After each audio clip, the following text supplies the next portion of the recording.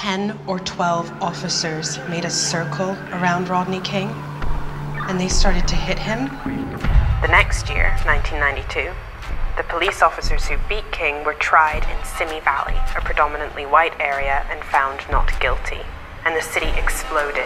It was like the end of the world. That's something, I mean, I haven't seen a movie like that. Okay, Twilight, Los Angeles, 1992. Tell me if you agree or not, Nina. Is a play about relationships, but the thing that gets in the way of those relationships is race.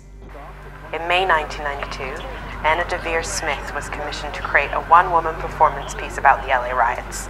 In the course of her research for the play, she interviewed about 300 people. Every testimony is like a mini play. And it wasn't one of those distant shots. It was close range. Almost execution style.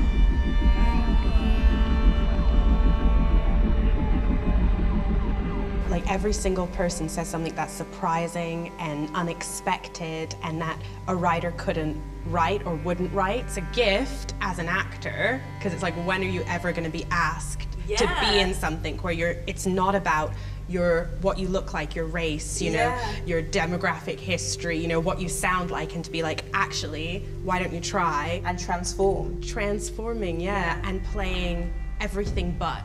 And I remember someone said, did you hear? They're burning down the Beverly Center. By the way, they. There's no who. What do you mean who? No, they.